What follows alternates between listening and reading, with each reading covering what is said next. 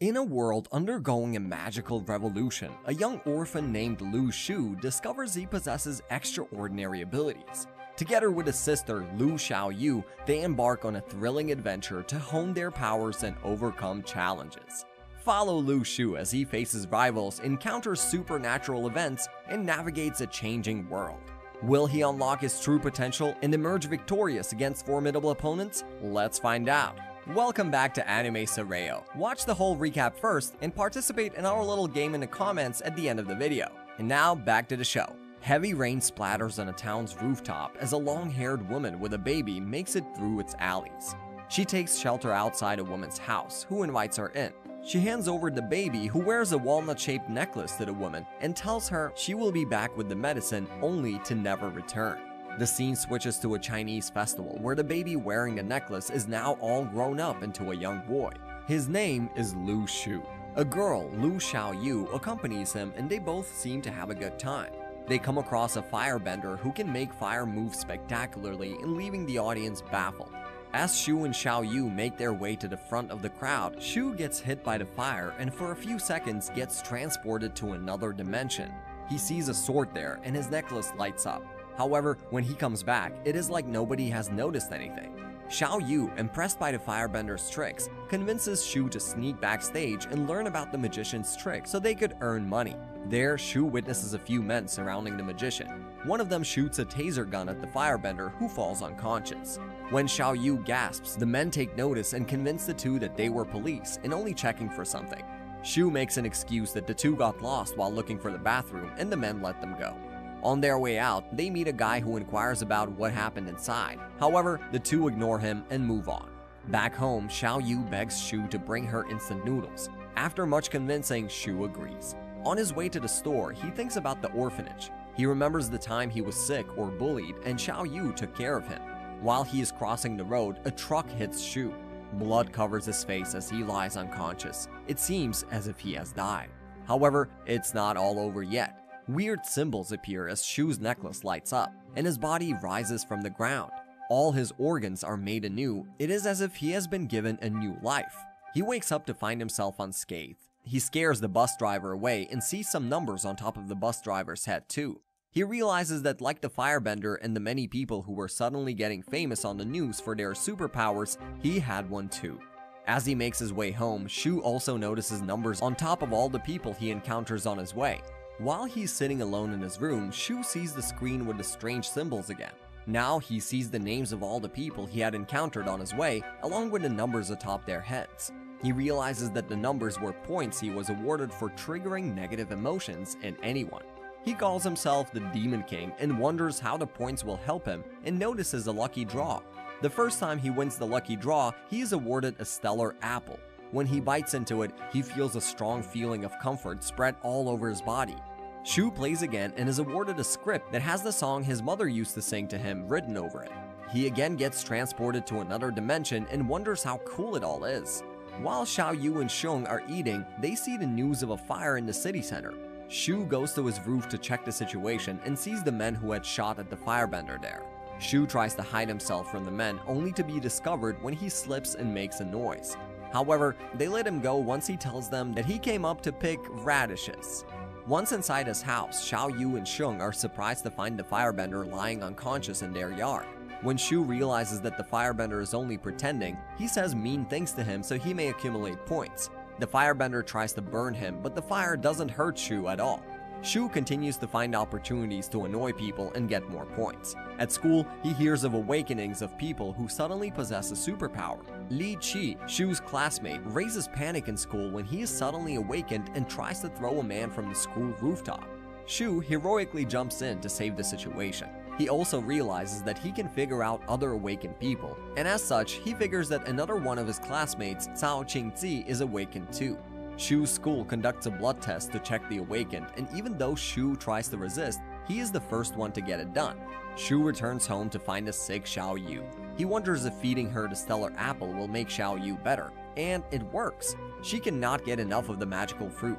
The man who called himself a police officer comes to Shu's school and calls out a couple of names of students who will now take the Dao Yuan class. Shu is also one of them. At an open site, two men are facing each other. Suddenly, another man appears and tries to fight the one in the robe.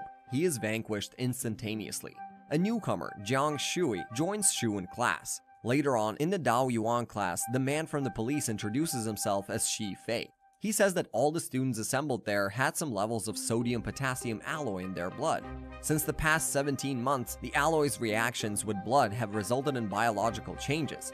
He says that everyone is at a different level depending on their sodium levels. The levels start from A, the highest alloy level, and up to F, the lowest and Shu's level. At home, Shu's stellar fruit supply gets exhausted and he unlocks a new food, stinky tofu. While he's playing around the screen, a light hits Xiaoyu, who is transported into another dimension. Shu tells her that she is being awakened. Desperate to unlock a new food item soon, Shu sells off his tofu. He also looks for new ways to annoy people so he may get himself some more points. Shu learns about the Spirit Stone, which indicates that you have been awakened and gives you more power. He practices for a while and gets one too. He realizes that he is on his way to unlock his real potential and loves it. Shu also learns about the Heavenly Network, a group of all the awakened, and is surprised when its leader visits his neighbor Mr. Li, a practitioner of martial arts. The leader asks Mr. Li to join them as the director, but he refuses. Considering Mr. Li's connection to the Heavenly Network, Shu asks Mr. Li to help him and Xiaoyu with sword fights and studies. He cannot wait to fully master his abilities. After Mr. Li is done teaching and constantly being annoyed with Xiaoyu, he shows Shu the technique of Power of Blue, which can cut anything. He asks Shu to practice it with a sword and feels himself cutting the air. Shu spends the whole day practicing. He tells Mr. Li that he only wants to live a good life with Xiaoyu and that is his only responsibility and the only thing that matters to him. A man from the Heavenly Network again visits Mr. Li and asks him to join him. He reminds him that the ruins are about to open and that the Foundation should not interfere with the network's work. Mr. Li asks Xiaoyu and Shu to take the sodium-potassium alloy test. However, both of them are surprised to find that their level is not indicated on the instruction paper. Shu wonders if there is a level higher than A. While Xiaoyu is sleeping, she is transported to another dimension and stands up in her sleep. Shu wakes her up and she excitedly tells him that she has reached her awakening. Xiaoyu tells him that her superpower is bringing dead things back to life. However, if she brings one thing to life, the old one dissipates. Shu takes Xiaoyu to a slaughterhouse so she may practice her power on pigs. After spending a lot of time trying to figure out Xiaoyu's superpower, Shu realizes that she only creates a body of energy and doesn't bring things back to life. Shu is happy to see Xiaoyu enjoy scrambled eggs with tomatoes and wishes he could buy the house for her. On the TV, Shu watches the news of a robbery, which he also sensed. He goes out to look, but Xiaoyu tells him that she felt it too and joins him. They are soon faced with a level C practitioner. Shu and Xiaoyu see Shi Fei and his team combating the level C practitioner until police cars pull up and the practitioner and his companions take refuge in a building. The Heavenly Network pulls up efficiently, and when the practitioner tries to escape, a battle ensues between them. Shi Fei sees Shu in his blue shield and asks his companions to chase him. However, Shu's new sword skills help him outsmart them. He slithers through all the Heavenly Network members until they have given up. The practitioner then overpowers Shi Fei until he collapses. Shu shows up and manages to vanquish the evil practitioner all alone. This is the first time Shu uses his powers to emerge victorious against an opponent. Later, Shu takes Xiaoyu for dinner, and on the way, Xiaoyu practices her new superpower. Over dinner, Shu tells Xiaoyu not to disclose her superpower to anyone, and while they hold hands, he promises to buy a house for her. All hell breaks loose at the Heavenly Network's meeting. Everyone is confused about who showed up and why he had blue skin all around him. Li Yishao worries that the ruin will soon open. Xiaoyu shocks Shu when she revives the level C practitioner's body form.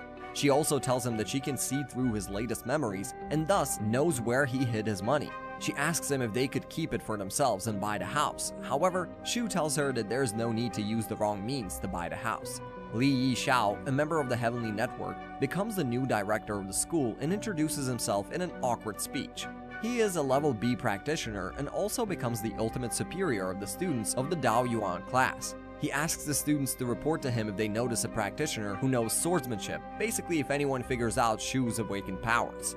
Shu asks Jiang if he could sell his silver stones in a black market. Jiang sets him up with a dealer, and with the money in his account, Shu buys Xiaoyu a smartphone. He also promises her that he would buy her the house the next day, to which Xiaoyu erupts in tears of happiness. Shu receives a call asking him to come to school immediately as the school car is departing, and Shu texts Xiaoyu to stay safe at home and lock the door. Where is Shu going, and what is the school making the students do? I guess we'll find out in the next episodes. As for now, drop us a like and let's play our little game in the comments. Tell us how would Shu earn the most points from you by annoying you. For me personally, it would be watching an anime with him telling me how it is different from the manga, like every other second. Anyway, comment yours down below and we'll find out who earns the most points. Also, subscribe to Anime Soreio for more awesome animes like this to watch on your feed. With that said, we'll see you in the next one. Peace!